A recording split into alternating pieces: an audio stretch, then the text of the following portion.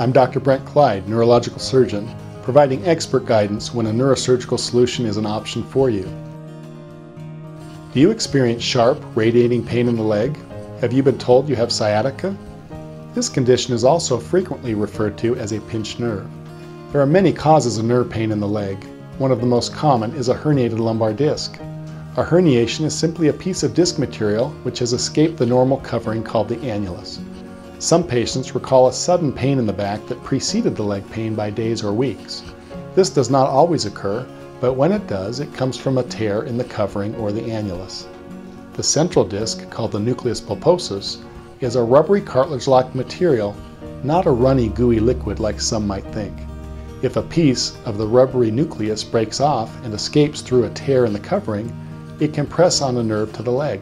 The central nucleus is like an eraser, firm and rubbery, yet as it ages it becomes more brittle and pieces can break or crumble from it. If the covering is weak or torn, these pieces can then cause problems. Lumbar disc herniation is not a dangerous condition, it is a painful condition. When a firm piece of disc presses on a nerve root, pain develops. Pain is the most frequent complaint in a patient with a herniated lumbar disc. Some patients may describe numbness or even weakness. If numbness or weakness is present, then the nerve is dysfunctional. However, if only pain is present, the nerve is simply irritated. A lumbar disc herniation can be diagnosed with an MRI or a special CT scan with injected dye. In general, lumbar disc herniation is not a risk to the nerves.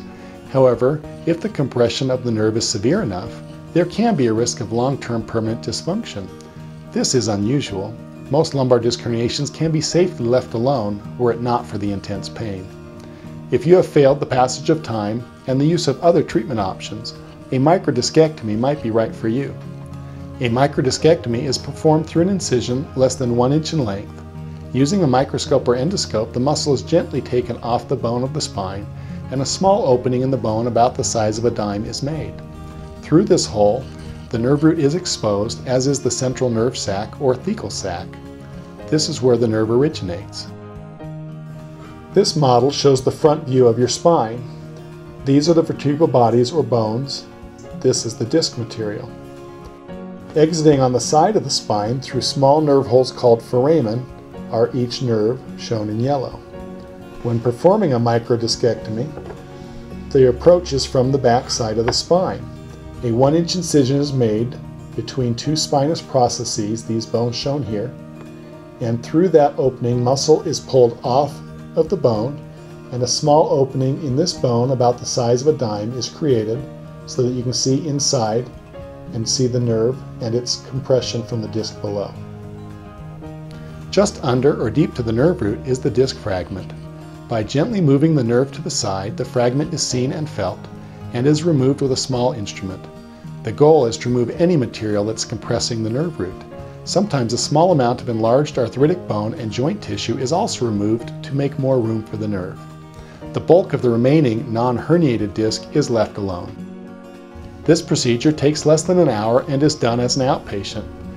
Patients typically stay for about 6 hours to recover and for observation.